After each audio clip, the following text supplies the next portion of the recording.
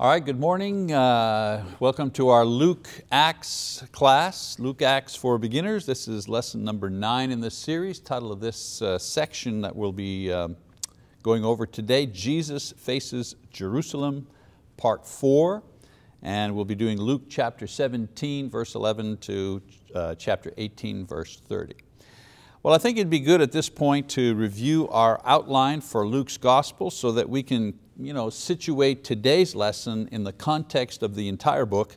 In other words, where are we at exactly in our study? So we're right here, the five elements in the outline, the beginning, Jesus in Galilee, Jesus facing Jerusalem, Jesus entering Jerusalem, and then the consummation. So we're right in the middle there, Jesus facing Jerusalem.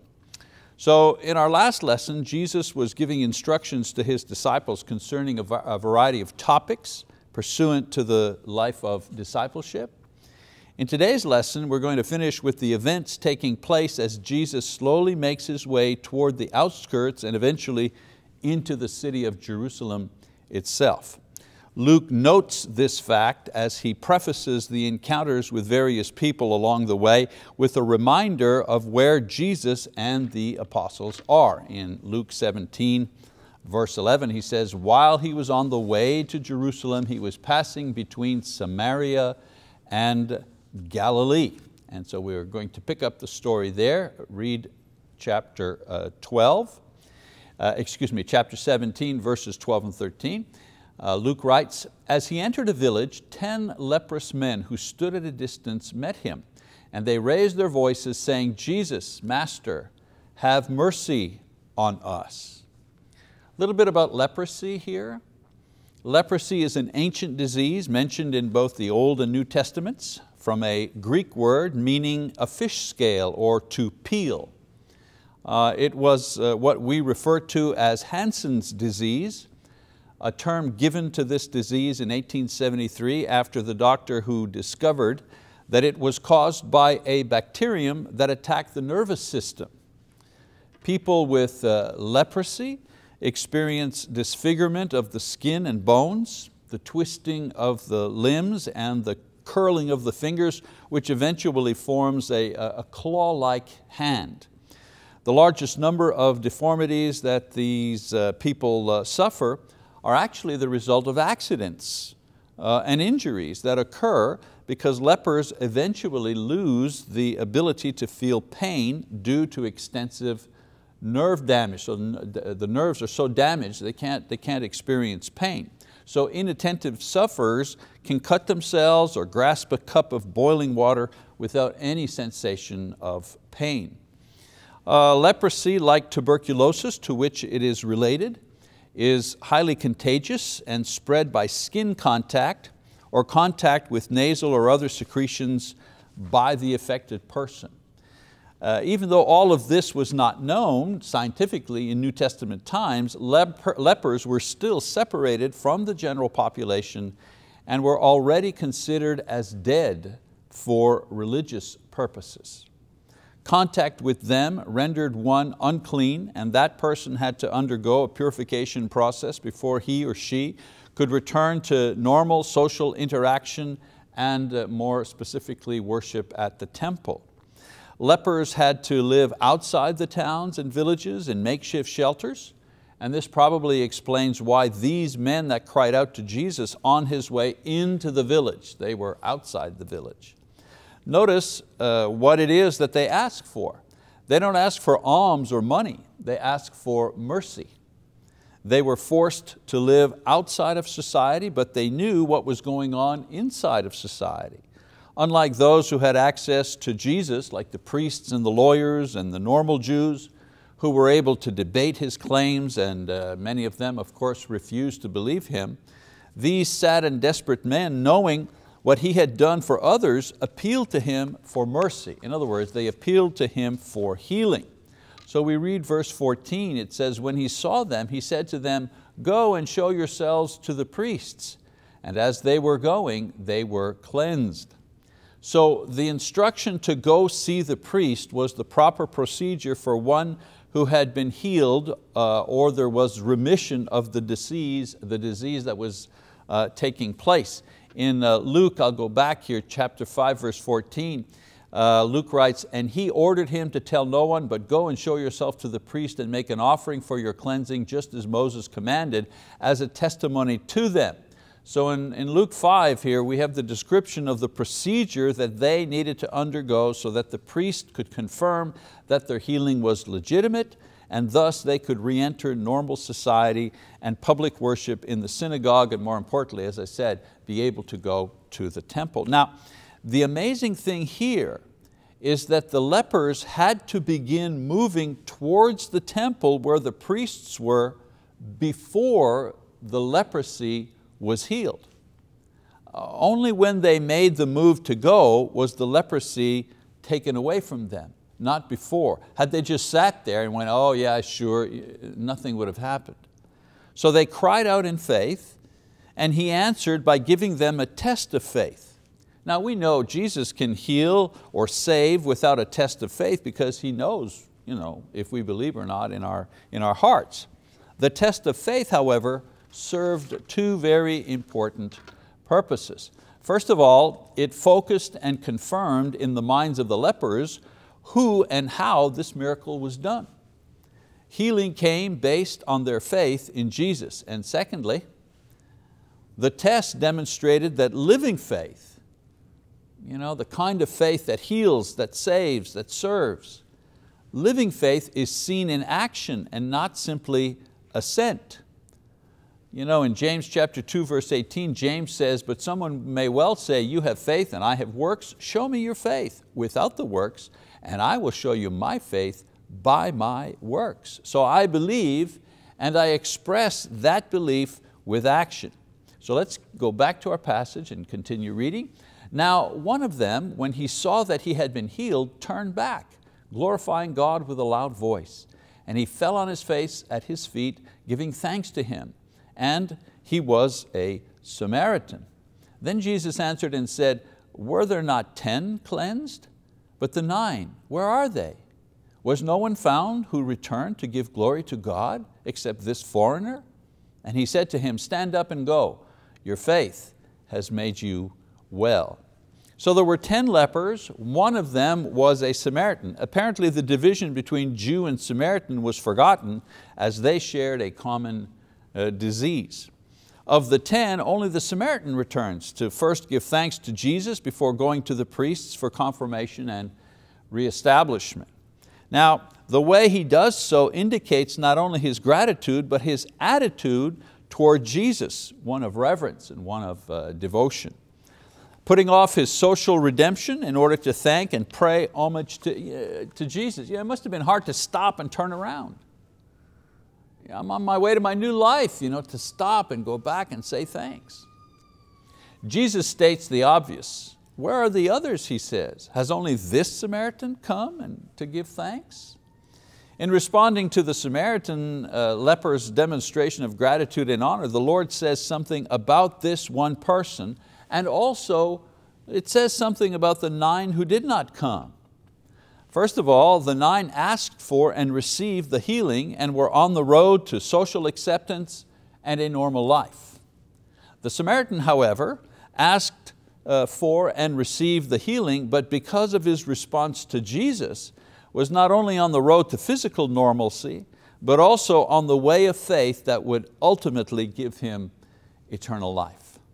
So this scene also serves as a kind of a living prophecy concerning how the gospel will be accepted by both Jews and Gentiles. The 9 Jews, the leprous Jews, they represent the blessings and opportunities that the Jewish nation had in receiving Jesus as their Messiah, and yet despite the law, the prophets, the temple, the miracles, and that Jesus was one of them, they rejected Him. Like the 9 of the 10 lepers simply did not say thank you and went away. The lone Samaritan represents the Gentiles who, despite the odds, and there were odds, believing in a foreign Savior from a people who despised them, despite these odds, this individual nevertheless embraced Christianity, and this looked forward to the time where the ones, the majority, the Jews, would reject Christ, and the minority at that time anyways, the Gentiles, who didn't have much of a chance, they would accept Christ. So this living parable points not only to the rejection that that Jesus will soon face in Jerusalem, but the eventual rejection by the Jews and acceptance by the Gentiles to come in the decades and centuries to follow. A living parable, all right? We're going to talk about the second coming now, or Jesus rather talks about the second coming. Both Matthew and Mark record Jesus' teaching on the last days. This teaching is brought up by the question of the Pharisees. So let's go to Luke 17, jump ahead here to verse 20. It says, now having been questioned by the Pharisees as to when the kingdom of God was coming, he answered them and said, the kingdom of God is not coming with signs to be observed, nor will they say, look, here it is, or there it is. For behold, the kingdom of God is in your midst. So these people here, these Pharisees, had witnessed miracles, and they knew that the Messiah would be revealed by great power and miracles. But they did not see the signs of the kingdom that was also to appear when the Messiah came. In other words, they were expecting certain other signs. For example, renewed political power, and freedom from Roman domination, and economic prosperity. And so their question had a certain tone to it. Let me phrase the question in the tone that it was asked. If you're the Messiah, where and when is your kingdom supposed to arrive?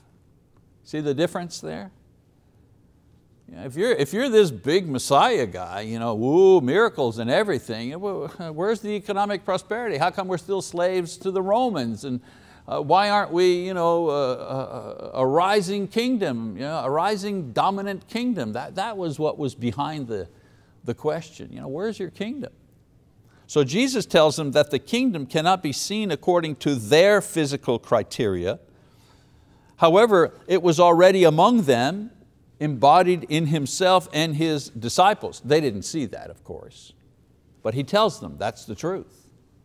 In verses 22 to 37, Jesus provides another proof of His divinity and legitimacy as the Messiah by prophesying concerning the manner and by whose hand His death will occur and the subsequent destruction of the nation, but some 40 years down the line. You want to know about the kingdom, Jesus says?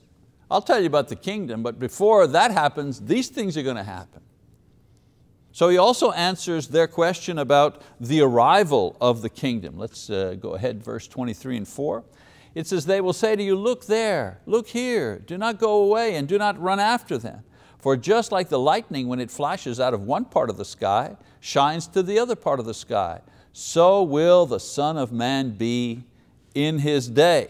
So they were asking for recognizable signs of the kingdom, thinking that the kingdom would be a local, cultural, and political event.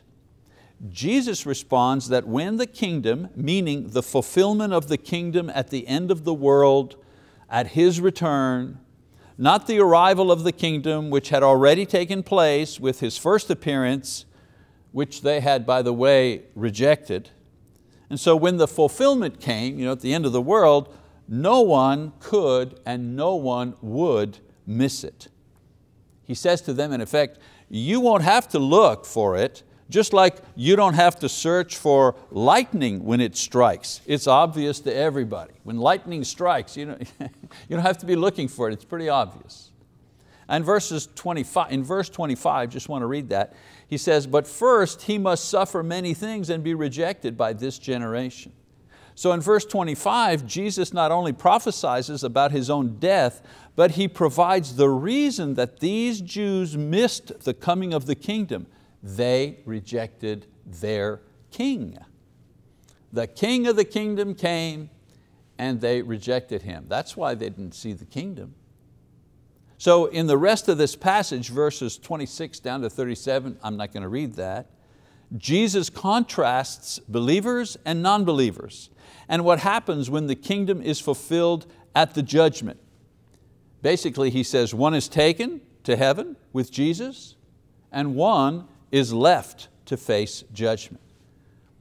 Here I might note this talk about rapture.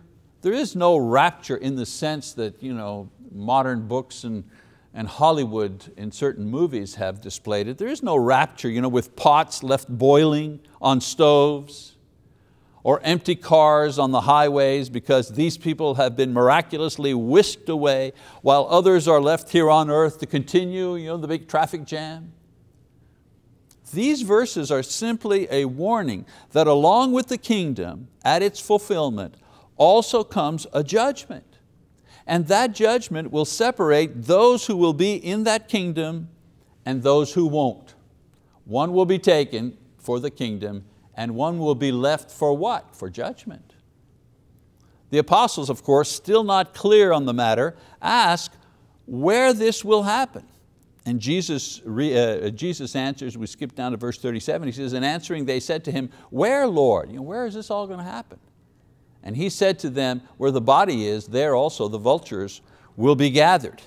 So the judgment, he says, is not a matter of where, but of what? The dead, the unbelievers, are destroyed.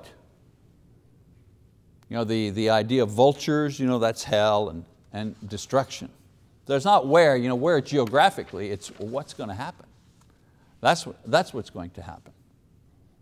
And so he moves on from there to parables about prayer. In chapter 18, verse 1, he says, now he was telling them a parable to show that at all times they ought to pray and not lose heart. So after the teaching on the kingdom and the dire warnings using language they couldn't quite understand, not to mention Jesus predicting His own imminent death, His disciples are in need of some encouragement, and the Lord provides it in the form of teaching on prayer. These parables did not provide instructions on the words to use or the topics to pray for, but rather the attitudes that individuals should have in order to pray successfully. And success in prayer is that you receive an answer of some kind. So these two parables, and then there's an epilogue, they describe three attitudes necessary to succeed in prayer. So the first attitude to succeed is perseverance. So let's begin reading in Luke chapter 18, verse 2. In a certain city there was a judge who did not fear God, did not respect man. There was a widow in that city and she kept coming to him saying, give me legal protection from my opponent. For a while he was unwilling, but afterward he said to himself, even though I do not fear God nor respect man, yet because this widow bothers me, I will give her legal protection. Otherwise, by continually coming, she will wear me out. And the Lord said, hear what the unrighteous judge said. Now, will not God bring about justice for His elect who cry to Him day and night? And will He delay long over them? I tell you that He will bring about justice for them quickly. However, when the Son of Man comes, will He find faith on earth? So this parable is not about the qualifications of judges and how they should help those in need. There's only one point here to the parable, and that is persistence pays off. Persistence pays off in prayer. In a lot of other things in life, but especially in prayer. Jesus' question at the end is an admonition to those in the future. Will believers continue to pray even to the end when I return, he asks? And he leaves the answer, of course, to that question up to every generation that reads this parable, including our own. Now, the second attitude necessary to succeed in prayer, according to Jesus, humility. So let's read, beginning in verse 9. And he also told this parable to some people who trusted in themselves that they were righteous and viewed others with contempt. Two men went up into the temple to pray, one a Pharisee and the other a tax collector. The Pharisee stood and was praying this to himself, God, I thank you that I am not like other people, swindlers, unjust, adulterers, or even like this tax collector. I fast twice a week, I pay tithes of all that I get. But the tax collector, standing some distance away, was even unwilling to lift up his eyes to heaven, but was beating his breast, saying, God, be merciful to me, the sinner. I tell you, this man went up to his house justified rather than the other. For everyone who exalts himself will be humbled, but he who humbles himself will be exalted. Now, interestingly, this parable is unique to Luke's gospel. You only see it here. The story is easy enough to understand because the characters are boldly drawn. One is proud, self-sufficient, rather arrogant. The other was penitent, sincere, and humble. The humble man, like the poor widow in the previous parable, receives a reward as a result of his attitude in prayer. His prayer was not based on how long it was or the style that it was, but the fact that he had a humble attitude in offering. So those who persist in humble prayer, the action and the attitude, they'll succeed. God will hear their prayers. God will answer their prayers. Then a third attitude is innocence. Innocence. The third lesson on prayer is not given as a parable, but as the detailed information about Jesus' busy public ministry. So let's read 15 to 17. It says, "And they were bringing even their babies to him so that he would touch them. But when the disciples saw it, they began rebuking them. But Jesus called for them, saying, 'Permit the children to come to me, and do not hinder them, for the kingdom of God belongs to such as these. Truly I say to you, whoever does not receive the kingdom of God like a child will not enter it at all.'" So the scene supplies one other attitude for successful prayer, and that's innocence. Not innocence because we have no sin. Innocence in that our hearts and our minds are free from self-justification and blame and pretentious words and arguments, much like children. Prayers like this, prayers by people like this who pray them are heard, Jesus says, because these are the people in prayers that populate the kingdom of heaven. This leads us to the parable of the rich young ruler. So let's move ahead. Verse 18 to 27. It says, "A ruler questioned him, saying, 'Good teacher, what shall I do to inherit eternal life?' And Jesus said to him, 'Why do you call me good? No one is good except God alone. You know the commandments: do not commit adultery, do not murder, do not steal, do not bear false witness, honor your father and mother.' And he said, 'All these things I have kept from my youth.' When Jesus heard this, he said to him, 'One thing you still lack. Sell all you possess and distribute it to the poor, and you shall have treasure in heaven. And come, follow me.' But when he had heard these things, he became very sad, for he was extremely rich. And Jesus looked at him and said, 'How hard it is for those who are wealthy to enter the kingdom of God. For it is easier for a camel to go through the eye of a needle than for a rich man to enter the kingdom of God.' They who heard it said, 'Then who can be saved?' But he said, the things that are impossible with people are possible with God." So both Mark and Matthew include this parable about not only the importance of becoming a disciple, but the high cost of doing so. I want you to note that Jesus is not adding a requirement here to becoming a disciple. In other words, He's not saying, okay, if you want to be my disciple, you have to sell all your stuff. You have to give away all your things, your goods and your wealth. We know that this is not so because in every other instance where people are obeying the gospel, this requirement is never mentioned. I mean, just take Acts chapter 2, verse 38 and following, where 3,000 people are baptized, become Jesus' disciple. There are no instructions there for them to give up their worldly goods.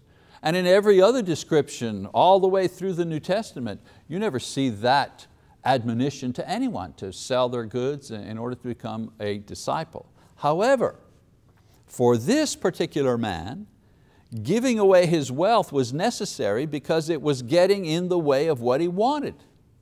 He wanted assurance that he was perfect or acceptable before God. You know, in Matthew 19:21, it says, Jesus said to him, "If you wish to be complete, if you wish to be perfect." He had relied on his wealth and position as security that he was acceptable before God. And the reason for that is that at that time, the Jews believed that personal wealth was a definite sign that God favored you over others. And if you were poor, well, there was something wrong with you. And yet, despite having it all, this man did not feel acceptable or perfect or secure in his spirit. So he comes to Jesus to find out what he needed to add. What must I do? What must I add? Is there a rule? Is there an insight? Is there a practice? Is there a ritual in order to be absolutely sure? And so Jesus surprises him by telling him that if he wanted completeness or wholeness or assurance, he needed to remove something, not add something. He needed to remove the wealth that was blocking him from depending completely on Jesus for his salvation, his righteousness, and his assurance.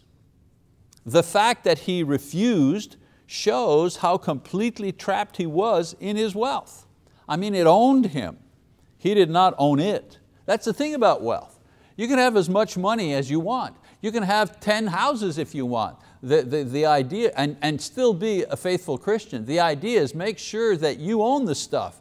It doesn't own you. So Jesus uses this scene to warn His disciples about the limiting of spiritual vision and life caused by worldliness and the pursuit of wealth. And He says it's hard for a rich person to go to heaven because amassing wealth does certain things. First of all, it takes up most of our time and attention. If you have a lot of money and if you have a business that creates a lot of money, you have to invest a whole lot of time into that to maintain it, to hang on to it. Time that is often taken away from family, from spiritual pursuits. Secondly, often money tempts us to compromise what is good and right for what is profitable. You know how many business owners or how many people with a lot of wealth are forced to compromise what they feel is the right thing to do because in doing so will make them less wealthy. And thirdly, wealth draws us towards people who also love and seek wealth. And usually those kind of people, in general, not usually very, very devout Christians. In my own experience, I've known many, many wealthy people, but only a few of them who were Christians were devoutly so. So needless to say, none of these things promote spiritual vision or practice because we are continually focused on shiny new and expensive things here below, not the things of light that are from above. And I think people learn that lesson, the rich young ruler, because I do read about very, very rich men who may not have faith. I don't know them personally, I know what kind of people they are, if they're a faith or not, but the lesson that they learn is that the key to happiness for them, despite their enormous wealth, and I don't mean I have $1 million in the bank, I'm talking about billionaires, okay?